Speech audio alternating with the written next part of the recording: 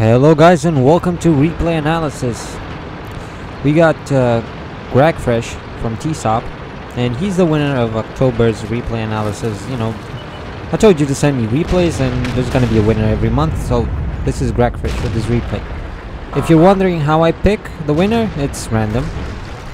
And well guys, there weren't a lot of replays in October. I don't know why. It's just send me a replay. Doesn't really matter as you know if it's a good game or not a good game.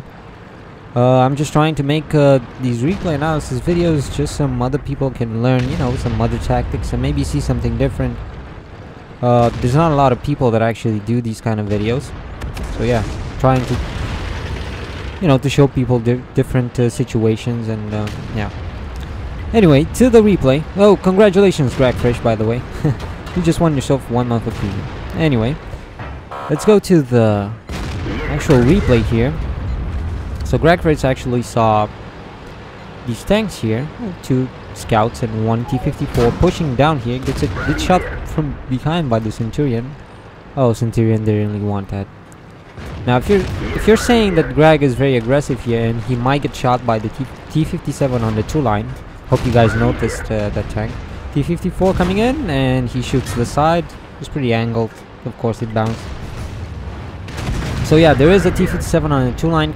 Could shoot Grag, but there are a lot of buildings on Grag's right here, and they're kind of protecting him. At, you know, at certain. Right now he's not protected, but when he goes back, he's covered from the T-57. Oh, T-49. But as we can see, Grag is keeping an eye on that T-57 on the 2 line there, so he doesn't get sniped. T-54 coming out for the shot. Grag is going again. But there we go. T-57 was paying attention. Good thing it did not track Grag. That would have been really bad for him. Now, of course, Grag is not a bad player, and he's not going to go again there. There we go. He's going to go for this side, and, you know, T-54 one shot. Now, Borsig was spotted on J3. That guy is sniping there. Now, in this situation, if you look at the 1 and 2 line, I've led a lot of battle, but basically they don't have that many tanks there that can actually deal with what the enemy team have. Oh, T-57. It would be really helpful for the guys on the 1-2 line if Grag gets good shots here. Oh, 5100 trying to push. Grag tracks him. Really good track. Repairs his track. Yeah, Grag goes in again for a track. Really good decision here. And this 5100, he's kind of stuck. He's gonna get shot in the ass. Oh, he still has shots. There you go. Grag takes him out. 4 kills, guys, and 3.4k damage. Now, why do people go to that castle, you ask yourself? A lot of good players go to that castle, and I'll tell you why. You know, in the middle at F5. Oh, that was so unfortunate. Would have been nice to take the shot. So why do people go to F5? From the middle, you have shots on the 9 line. You have shots on the 2 line. You can defend your cap, and you can also shoot in the enemy team's cap. So from that area, you have a lot of opportunities to, you know, to do free damage. Oh, VK just shot Grag here, kind of angled a little bit. VK shot the side there, penetrated. IS-3 spotted in the base as well. Let's see what Grag does here. Now there is a lonely IS-7 on the 8th line, and the 3090 is poking him there. And if that 3090 gets spots on him, RT could kill that IS-7. Would be really nice if that IS-7 dies there.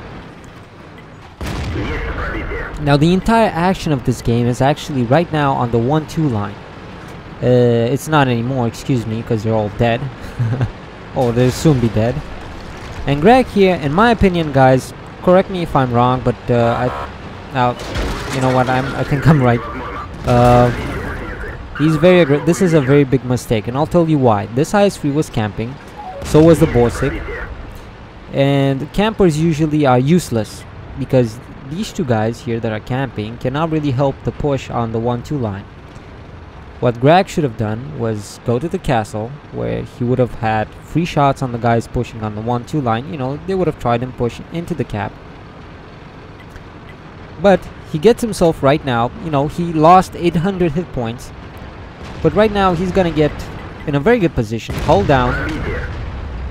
And he's gonna kill the RT and he's gonna deal damage to the IS-3. IS-3 in this situation should run the fuck away as fast as possible. He's obviously trying to get shots. You're not gonna pin on object 140, hold down. Even if you shoot gold, man. Should have ran away. You know, he's probably a new or very bad player because he was camping in his IS-3, I guess. And Batcher is gonna shoot. Batcher is gonna shoot the IS-7 directly in the ass.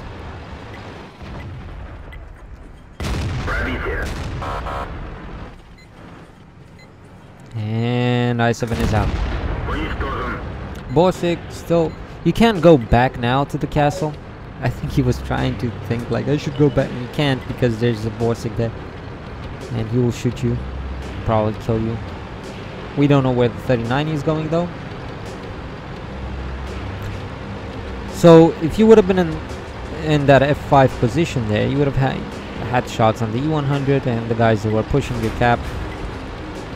So yeah, not a very good decision to push the Borsig in the IS-3 like that. Was pretty reckless there, but it worked out. You did not die. You got 7 kills. You got 6.4k damage, and right now, this is a pretty bad. This is not a very good position because you are showing your side, but those guys, I don't think they. Oh, they are spotting you. Will they pay attention to you? No, they won't. That IS-3 was full hit points, guys, but he got wrecked by the RT. Mr. IS-3 is still trying to go forward. Gets himself killed.